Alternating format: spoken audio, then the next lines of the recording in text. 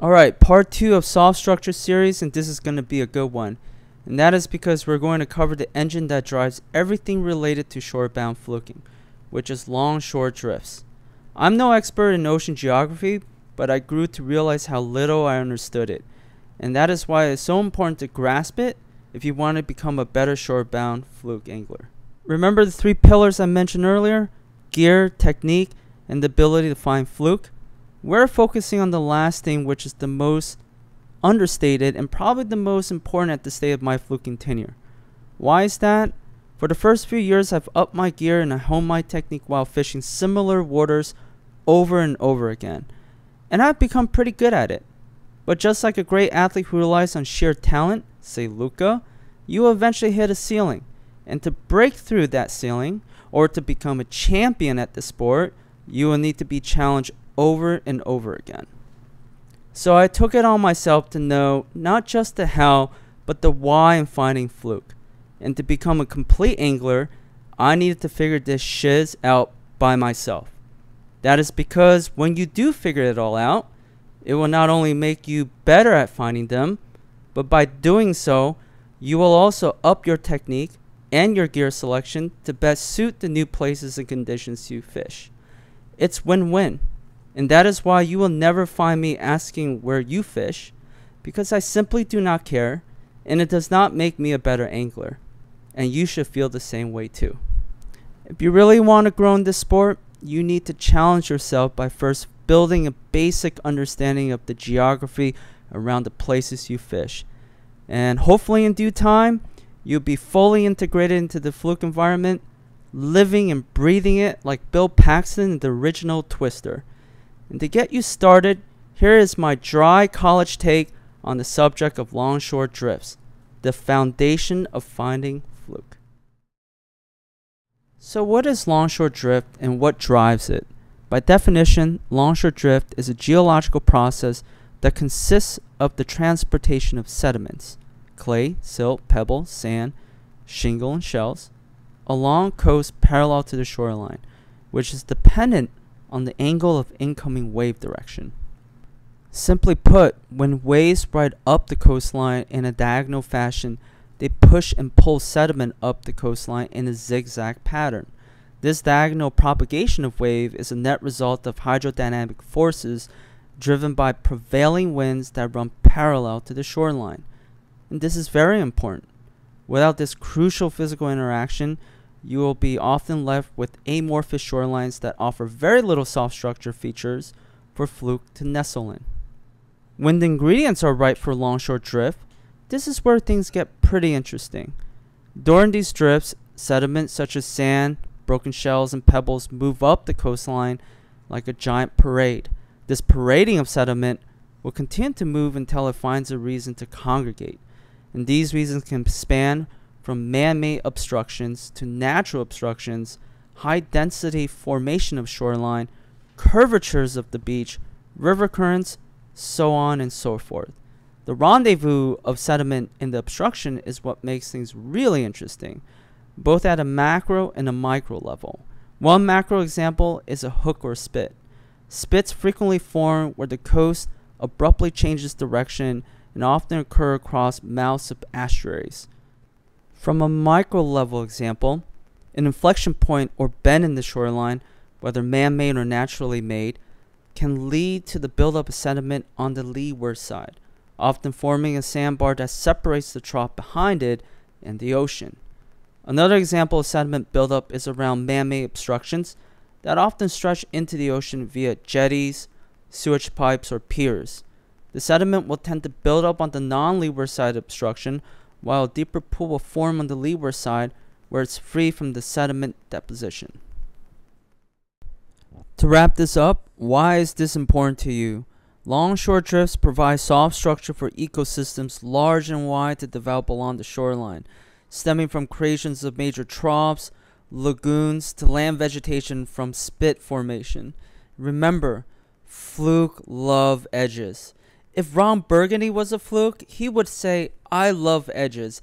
Edgety edges edges. Soft structures are one of the keys to creating such edges. Convincing prize-worthy fluke to congregate and set up their points of ambush on trapped prey. The more edges, the better.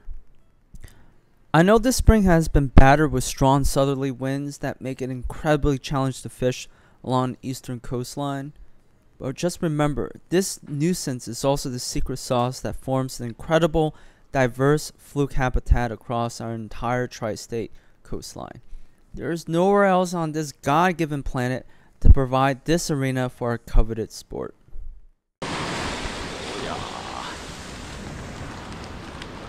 Alright, enjoy the video. I'm going to let some random footage run out. Don't forget to like and subscribe if you like this content.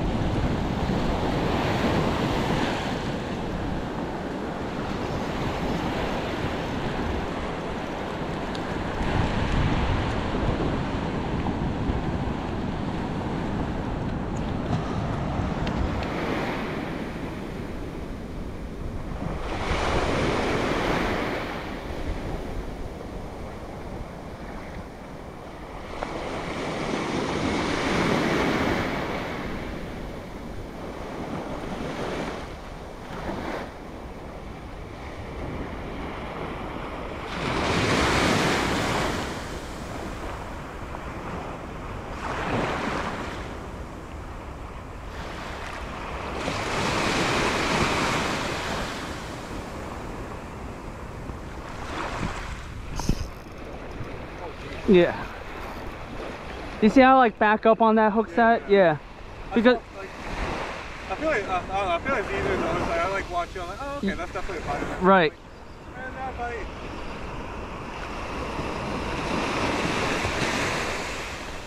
Again, this is probably a little short, but again, just make every fluke count coming down.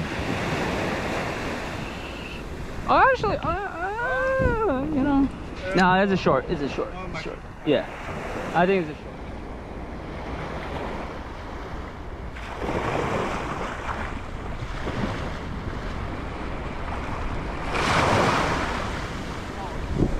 Nice. That looks decent. Oh, let it run. Let it run. Let it run. Yeah, just nice and easy. This one looks a decent, real decent. That might be the one you lost. Hopefully. Yes, it. Oh, nice. A little shorter than. Yeah. Still, this is. That's beautiful, man. Let me get that for you. Thank you. Beautiful. Oh, look at that color. Look at that color on that. Oh, that's awesome. Bronzing, man. Look how thick that is. Okay, that's a fat fluke. Beautiful. Yeah. Good job on that. Thank you. I like how you fought it. Oh, good. Constant pressure. Thank you. One more time. One more. Yeah. One more.